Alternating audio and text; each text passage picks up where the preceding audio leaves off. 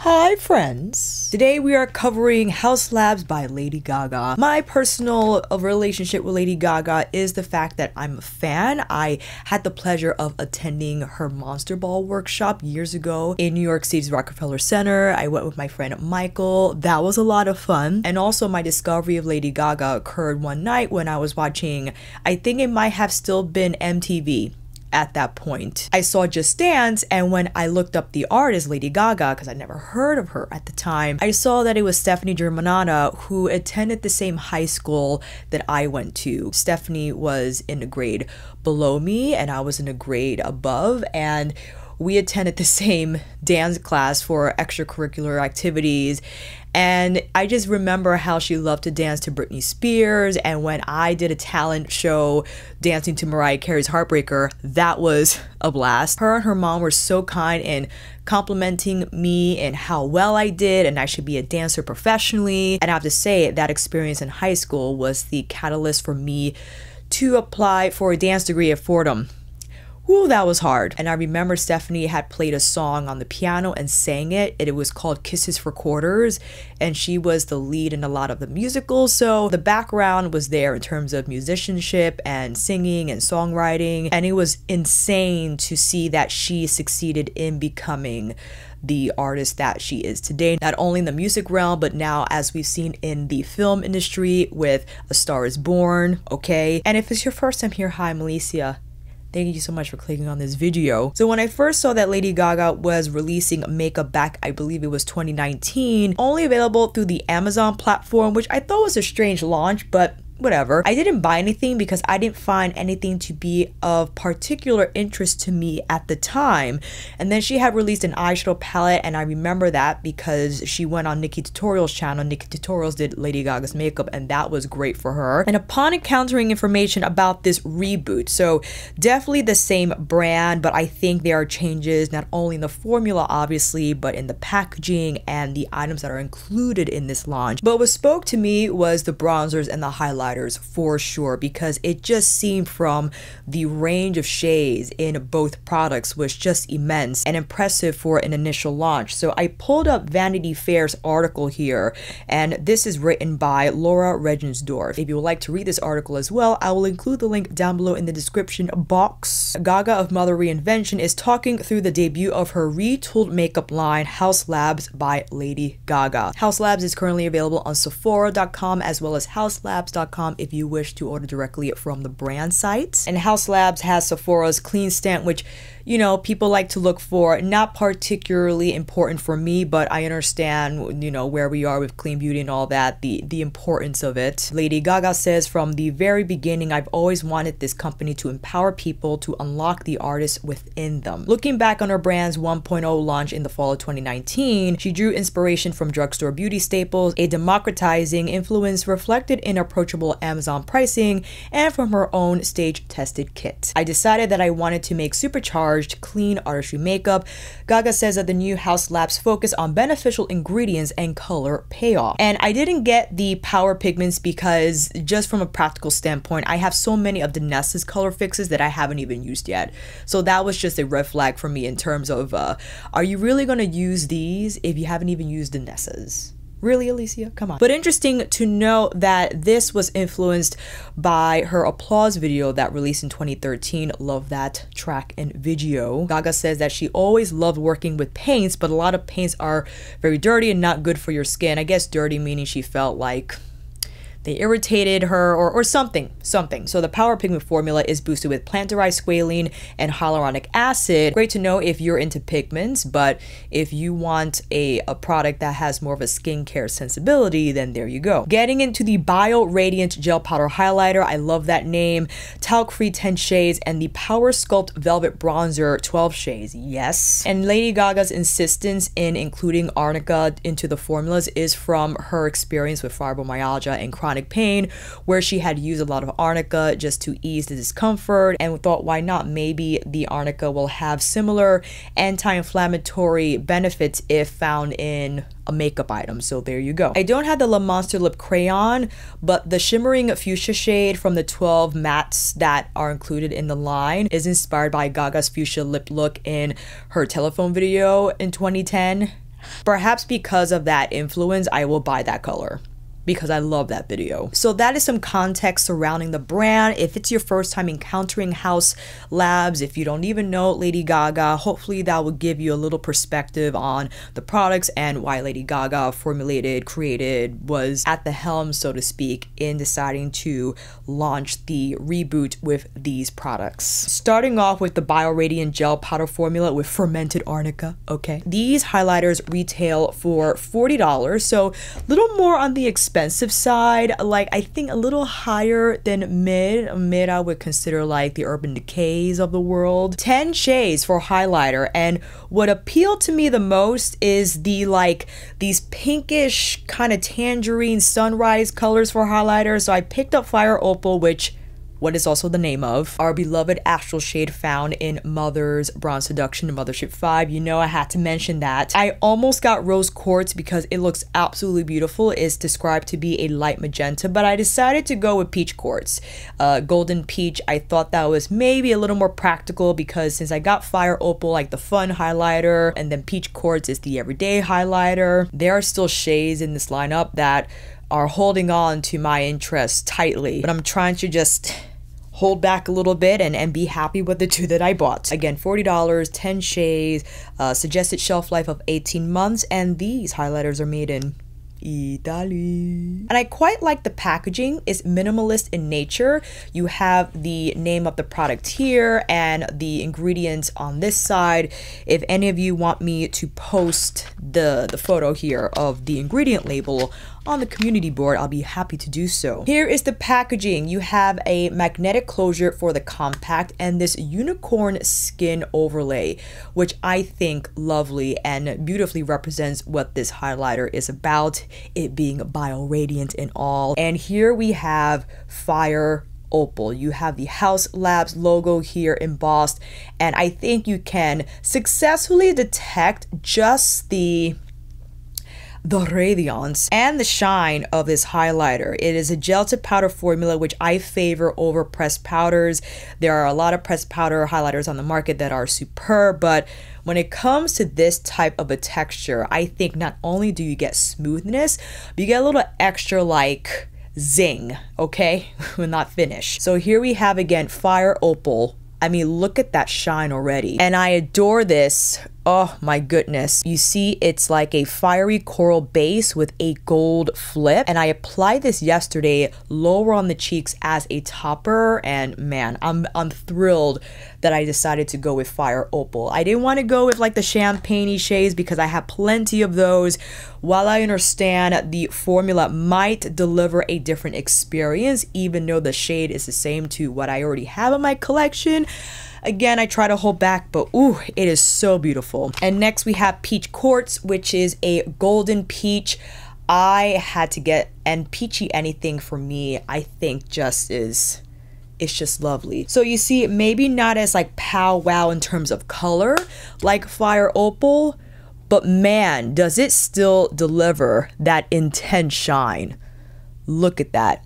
And I know it's hard to see on camera, but there is just a beautiful twinkle that occurs when you expose these formulas to harsh light. So I don't know if you can see that as I roll the swatch up, just like that gleaming effect that when applied on the skin, it doesn't look chunky or overly textured. When it's buffed in, just a beautiful finish is left behind. So those are the highlighters. Now for the bronzer. The bronzer I was rather excited for because I think the highlighters will be the hit out of the entire line, but I was enthusiastic about the bronzers because you got 12 shades and they come in just this beautiful velvet. Well, let me read the description so I don't mess it up. To quickly go over the details, the bronzers retail for $38. The official name is the Power Sculpt Velvet Bronzer with Fermented Arnica. I purchased medium level 7.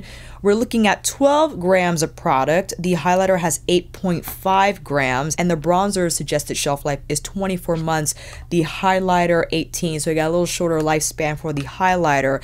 And bronzers are also made in Italy. I was tossing back and forth between 6 and 7, but I decided to go with 7 based on the video that's on Sephora. And I have to say, shout out to the brand for including all types of not only skin tones, but skin types and textures, young, mature types of skin, just a variety and diverse presentation of different types of people who still want to wear makeup no matter their age or their skin type or their skin tone and color and undertone. I think it's fantastic. So based on the video I saw about the bronzer swatches, I thought 6 might have been fine, but not robust enough for what I wanted in the bronzer. So here is the compact. Similar design, you still have the magnetic closure around the compact, this beautiful mirrored copper chrome finish, but then you have like this rubberized top, which I get it. Maybe they wanted the rubberized matte top to represent the matte bronzer, and maybe it would have been too closely related to Danessa's Balm contour packaging, but kind of would have loved if this was also the copper mirrored kind of shiny on the top too, or maybe like a brushed finish all around. Anyway, 12 shades in all. Again, I have medium level 7, and this is medium to medium deep warm rosy undertones. The warm rosy got me, let me tell you, and this is just super smooth. Here you go with the swatch, and I just love the color of this bronzer. It's brown, but again, a little bit of that rosiness that I described in my terracotta video, how I love bronzers, but to have a shade that just pulls in both like the clay and adobe brown shades, and to have it as one.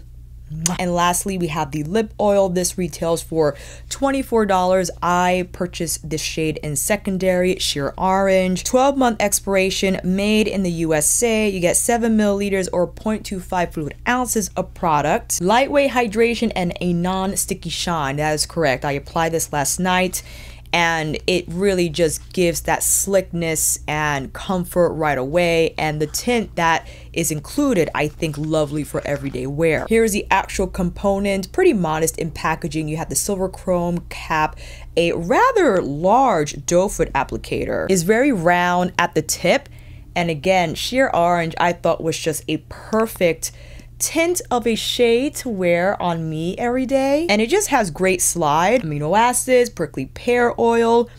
I thought I detected some sort of like a tingling, but that could be in my head. I don't know for sure if it's in there, but it doesn't sting, and it doesn't have like a strong smell. There's no minty whatever or vanilla something. It's just a great solid lip oil, which I don't actually use a lot of, so this is just nice to have in the bag for an emergency. If you don't have lipstick, if you don't have lip gloss, you have that. It's gonna work out just fine. With product details and swatches out the way, I think it's time for you to come in a little closer. That's enough. You might see there are different colors on my face. Yes, because on this side, I applied NARS Light Reflecting Foundation in the shade Syracuse, and on this side, Danessa's Blurring Balm Powder in shade 6. The tool for the bronzer I'll use is the Hokuro Nagi NF1 powder brush. This is a mixture, I believe, of, let me double check, Gray Squirrel and Sokoho Goat, so a great combination for blend and pickup. It's round, which I think perfect to just drop this shade accurately into the hollows of the cheeks. Bam, bam, bam. Taking the Velvet Powder bronzer, so we got nice pickup from the go. And I forgot to show you, great mirror. This is a fantastic compact to bring along for the ride. And as you can see, and what I saw yesterday as well, is just as you see the pickup, but it just fuses with your skin in a flash. There's like zero time, it's negative time for blending, and I think the color just wraps the skin well. In terms of the shade, I love the hue. Very happy I went with 7. I think I could have built up 6, but again, I wanted something a little more with a little more punch in not only the color but the undertone. Going in on this side, I think this bronzer is pretty foolproof in terms of application. And again, I just love the seamless blend and air-light texture this blender presents, and it just being virtually foolproof to apply. So if you have trouble with bronzer, I don't think you'll have any issues with Haus Labs bronzer formula. It is incredible, just to say the least. No fragrance, okay, we don't have to deal with any of that stuff. The texture is undetectable. I don't think you can tell I applied a powder. You might think this was a cream. I don't know. And it's not completely matte. There is a little bit of a sheen, and I did not set my NARS foundation, so that's something to consider and maybe a perk if you have dry skin and you don't like to use powder products because they might look too dry and textured on your cheeks. But man, this is incredible in terms of how well it blends into the skin and does not leave just like that overly powdered bronzer. You know what I'm talking about, where too much has been applied. You could just see that overly obvious streak of bronzer and it looks muddy, right? This does not take on any of those attributes whatsoever. Incredible, incredible. I was highly impressed yesterday when I just slapped this on because my package arrived yesterday and I just wanted to try right away. And applying it again today, marvelous. Now going in with Fire Opal. This is again a gel to powder texture, great pickup, using my Tuxedo brush because I love the angle and to buff it in this manner. Just tapping off a little excess, and as I mentioned before, Fire Opal going a little lower on my cheeks. So this color is going to give a little more of like that tangerine hue, but you can just see the sparkle here. Now there is a little bit of, it's not glitter. I believe this is mostly mica and perhaps another type of a material that gives a little bit of that twinkle effect, but again without making the skin look textured. So I'm not sure if that's for you, but man, I do love a little bit of a twinkle in my highlighter. I have other highlighters on standby to make comparisons with, but it's a nice escape from just your glow type of a highlighter or just shiny or metallic. This has a beautiful multi-pearl effect that I think forgivable on multiple skin conditions, especially because you have the option to buff it in well into the skin. And if you wanted, I have Sonia G's Buffer Pro on standby. You could just take this brush and buff it further into the skin. Now keep in mind, there is apparent like gold flecks in Fire Opal specifically. Because I only have these two shades, I can only speak to them. I'm not sure if the other shades have a more conservative delivery of the twinkle effects. Let's go to Peach Quartz, which I like to apply higher on the cheekbones, and man, combined with Fire Opal, I think this is a great combination. There was a champagne shade that I almost bought, but I went with Peach Quartz because I thought just like that slightly different undertone rather than the champagne gold, which I usually go for, would be a nice escape. And combined with Fire Opal, I think just the perfect gradient, going from something lighter into that more coral orangey hue.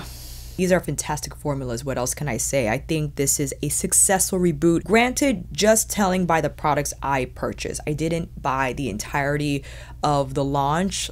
Not buying the pigments, maybe one or two down the line, and perhaps one of the monster crayons. And I'm sure Haus Labs has a lot of other complexion products in the works, right? We definitely might be seeing some foundation and concealer from this brand, but great to start off with highlighter and bronzer. I think it was a great way to go, and I adore both. I'm very happy that I purchased these, and I was conservative with this buy simply because I bought 3 blushes from Pat McGrath's Divine Blush Duo release, as well as one highlighter. You know, it's just, I was like, just dial it down a little bit, Alicia. Let's go into a few comparisons. I wanted to start off with the Say bronzer, which I know it's a cream, but I think this will be a great base shade to apply under Haus Lab shade. So you see this has a little more of like a ruddiness to it, which I like. I like a little bit of that slightly burnt tone. Yes, I always talk about it.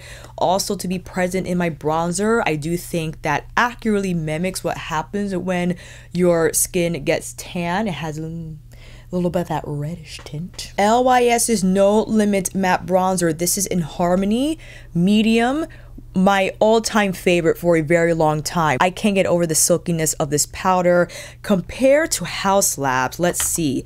I'm gonna do this, I'm gonna do this. They're both very smooth, but Haus Labs, there's a little more creaminess to it. I don't know if you can tell. So this is LYS, the bottom is Haus Labs. You can see there's more of an apparent sheen there from the Haus Labs. And here, let's do a swatch on the back of my hand.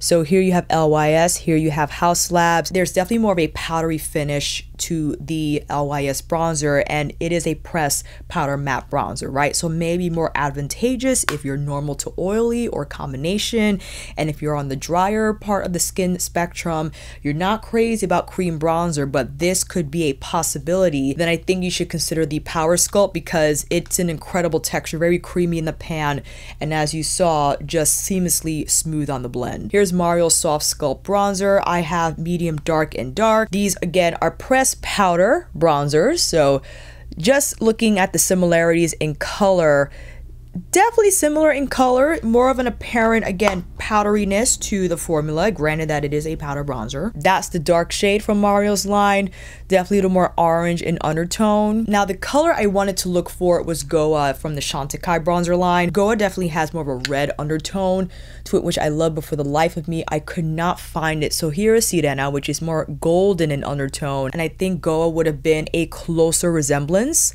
to medium level 7. And in terms of the difference, the Chantecaille bronzer is more of like a true gel to powder formula, whereas the Power Sculpt, I think more of a hybrid. So yes, gel to powder, but more on the powder side. Is an interesting formula, but that's why I think it's incredible to blend. It just looks lovely on the skin. Now for the highlighters, the ones I thought about were Mel Cosmetics, the Digital Dust highlighters. I have Pink Moon, let's see, Phoenix, and Genesis. This has the same vibe, I think, as the Bio Radiant highlighter. So again, this is Phoenix. Such an interesting color. I'll swatch it on this side. It has like that similar high shine effect, but compared to the Bio Radiant, I feel like, I don't think the Digital Dust has the same like twinkle effect. It's definitely more of like that metallic finish, and for me this will be like a great cheek all over color, maybe over like a cream blush light shade like sandy cheeks. Here's Genesis. Maybe Genesis will take on a closer resemblance to Fire Opal. This is like the coral base with the gold flip. Definitely. And here's Fire Opal right next to it. So I don't know if you can detect, but Fire Opal I think just has a shinier reflect, if you can see it. They are very similar, right, in terms of like the base and the flip, but there's definitely more of a twinkle present, I think, in Haus Labs. Shining a light over both, when I rotate my forearm, you can see they both have twinkle, but there's just a little more from the Haus Lab swatch. And of course, we have to go with the classic Divine Rose Glow highlighter, the Skin Fetish Ultra Glow highlighter. This is not going to have the same twinkle as the Haus Labs. And this actually has a lighter pink base in the Fire Opal shade, reintroducing the light. More twinkle, I think, from the Fire Opal side, and the Divine Rose shade, I think, serves more as a glow. So maybe you prefer that finish over Haus Labs. You don't like to get into the twinkle inkle thing. You like more of like a radiance luminosity. I have the Kaleido Space Age highlighter. This is Mars Melter. Not quite the same formula. This is, I think, a pressed powder formula. Here is the actual compact. It has a similar vibe to Fire Opal, but I don't think it's as smooth. So here you go. It definitely has that shine, but I do prefer how the Haus Labs formula blends on my skin. And why not? I thought we can go in with the Power Sculpt on the eyes. This is something I like to do as a one and done step, just for a quick makeup application and for the entirety of the look to appear comprehensive. You don't have to put bronzer on your lids, but if you like some color there, then I think this is a great step to take. So there you got a little warmth there on the eyes, and you can proceed with mascara or even a liner on the lash line. Maybe punch in a little bit, why not, a Fire Opal. Actually, let's take Fire Opal on the lid, tap it across. Ooh, that's pretty. I didn't apply any primer, so I expect this to break down quickly, which is fine. That's definitely on me. I don't expect this to stay well on my oily lids without the appropriate prep. And I'll go in with Peach Quartz on the inner part of my eye, as I think that'll be a nice addition here.